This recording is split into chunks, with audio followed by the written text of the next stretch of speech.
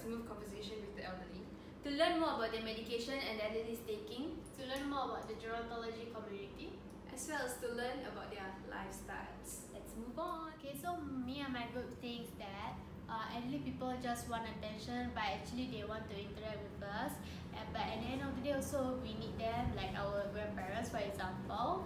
And then the two of me that we identify will be elderly people are less adventurous, but actually some elderly people are taking their retirement as their opportunity to travel around the world. And the second one will be elderly people have their own ways of thinking, but actually everyone have their own unique ways due to good or bad experience. Okay, so two of our favorite pictures that we chose is, one of them is the group photo, because at the end of the whole activity we were all smiling and we were so happy. And about the activities, we were all so excited to do because we were able to teach the grandma how to do a terrarium. Okay, so for how the picture reflect of who we are, right?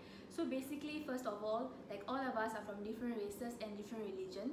So it shows like how group work and teamwork we put in to like for us to come together and work as one. And also we find out that actually Salsa's grandparents actually like plants. So terrarium is something that relates to plants and nature. So all of us like love nature, and then all of us also like plants. So why don't we like come together and then we also like work together with the elderly. So for the reflection, how does like reflect of who we are is actually during that time it shows that we also have some patience, because with elderly they tend to be like quite slow. So when we teach, we also tend to teach quite fast. So but then for elderly they have to like, they need some patience to put the plants and then the seashells and everything inside. So it taught us how to be patient towards the elderly at the same time. So all together we had so much fun. Thanks. We did this experience one of the weekends, and then we did it in Salsa's grandparents' house. What we did was we created this DIY terrarium for the both elderlies. So in terms of communication, Salsa and Nakia were the translators, while the rest were like videoing, photographer like that. And we passed over these materials for the elderlies to do the terrarium. So before the interview, we were told that Salsa's grandpa is diagnosed with COPD. So we kind of expected that he'll be grumpy or bad-tempered. But yeah, he was so calm and approachable, friendly even.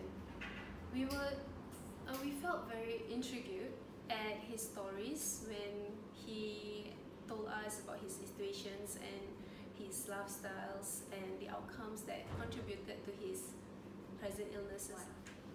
Hi guys, so we have already interviewed Salsa's grandparents. Now we will talk about post-reflections. Okay, so after this service learning, I can see that my grandparents are very productive as I don't meet them quite often, and also I feel that I can interact with them and be confident when interacting. Okay, so for what surprised me during this experience was actually the grandparents were very engaging with us, especially Salsa's grandfather. He was very jovial, and then he was like making jokes and then laughing with us, and then also like apart from the interview questions, he was also telling about to us about his life experience.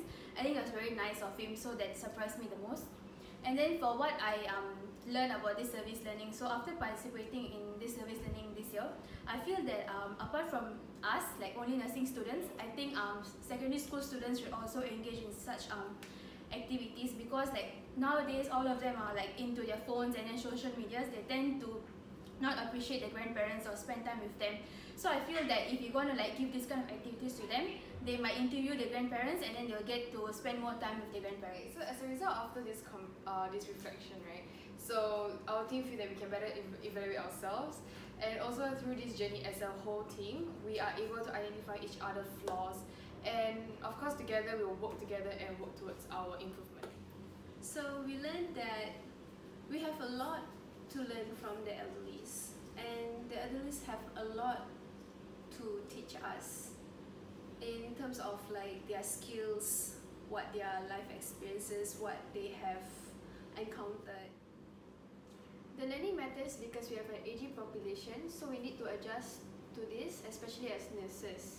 In the future, we will put these values learned such as respect and patience into our working field. Okay, so that's the end of the video reflection. Thank you guys! Selamat po!